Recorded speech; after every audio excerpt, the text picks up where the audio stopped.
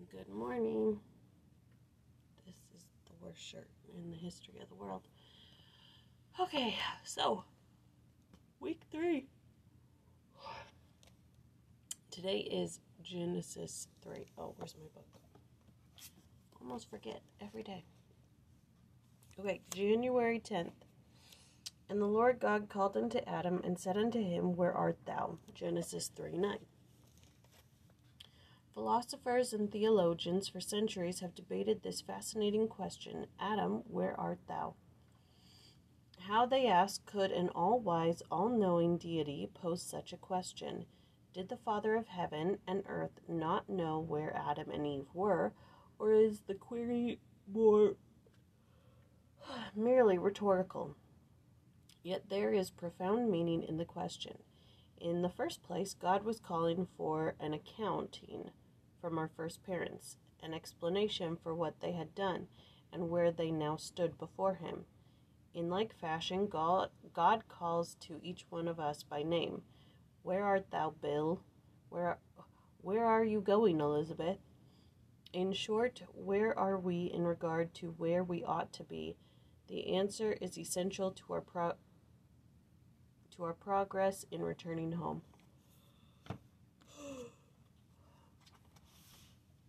Food for thought.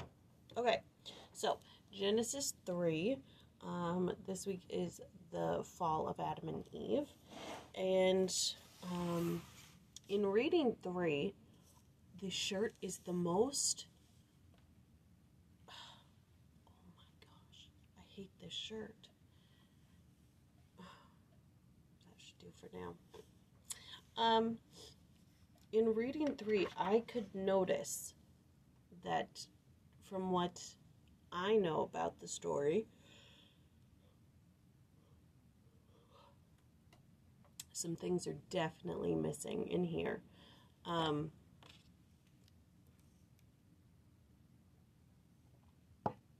Definitely missing. If we just take, our brief experience of what happens in the temple and compare it with this, this is like Cliff Notes. You're like, feel like there's something missing here, but we'll get into that in a second. So the only thing I found was truth. And they talk about this in the podcast. I almost didn't make it through the podcast this week, but they talk about this in the podcast. It's verse 19. In the sweat of thy face shalt thou eat bread, till thou return unto the ground, for out of it wast thou taken, for dust thou art, and unto dust thou shalt return. And the guest is talking about the first great truth. God here is teaching Adam and Eve the first great truth of mortality. From the sweat of thy face shalt thou eat thy bread. Meaning, you are going to work. You can't get something for nothing. Work.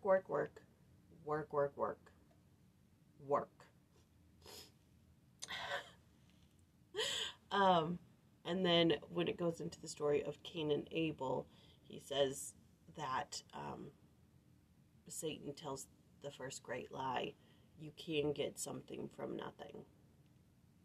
Anyways, so that's my little, what I found in my own reading.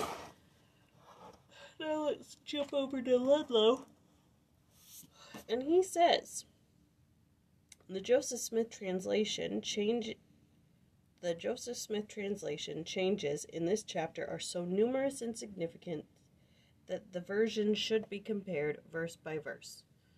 Okay, so we get into Moses Monday, Tuesday, Wednesday,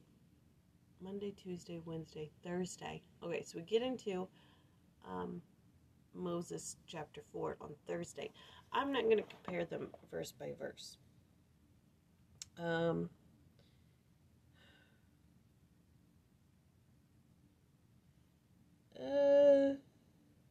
But let's just pick here and there some things. So in verse 16, God is talking to Adam and Eve, and he says, Eve, what have you done? And she goes, the serpent beguiled me. And he goes, because you did this thing, Adam will now rule over you. Some people may have an issue with that. Spencer W. Kimball says, and unto the woman the voice of the Lord was saying, in sorrow or pain or distress or waiting, thou shalt bring forth children, and thy desire shall be to thy husband, and he shall rule over thee. Or, I like the term, preside over thee. So not necessarily rule or unrighteous dominion, but just, he's going to preside.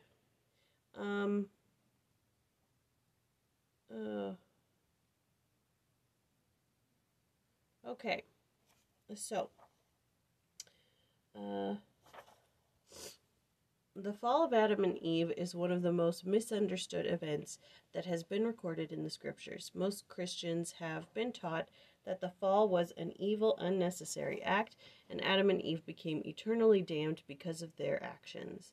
The same fallacious reasoning says that every child born on earth inherits and thus is, in a sense, is responsible for the fall of Adam and Eve.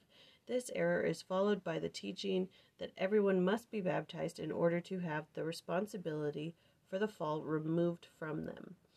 An analysis of the status of Adam and Eve before and after the fall may help to clarify this matter.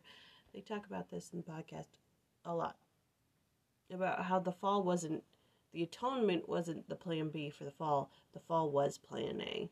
The atonement was plan A. A